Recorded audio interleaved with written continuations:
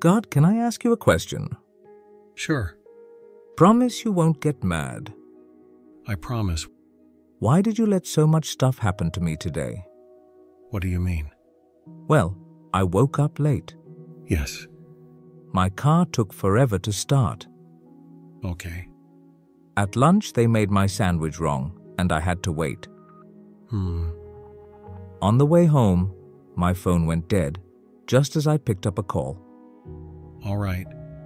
And on top of it all off, when I got home, I just want to soak my feet in my new foot massager and relax.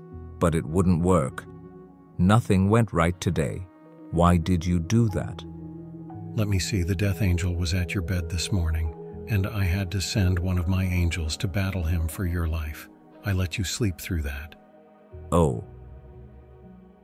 I didn't let your car start because there was a drunk driver on your route that would have hit you if you were on the road. The first person who made your sandwich today was sick, and I didn't want you to catch what they have. I knew you couldn't afford to miss work. Okay.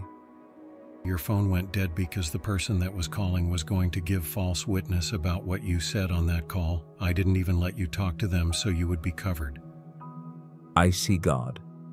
Oh, and that foot massager, it had a shortage that was going to throw out all of the power in your house tonight. I didn't think you wanted to be in the dark. I am sorry, God. Don't be sorry. Just learn to trust me.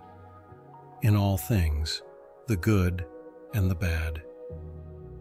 I will trust you.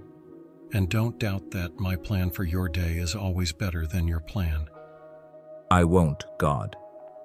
And let me just tell you, God, thank you for everything today. You're welcome, child. It was just another day being your God, and I love looking after my children.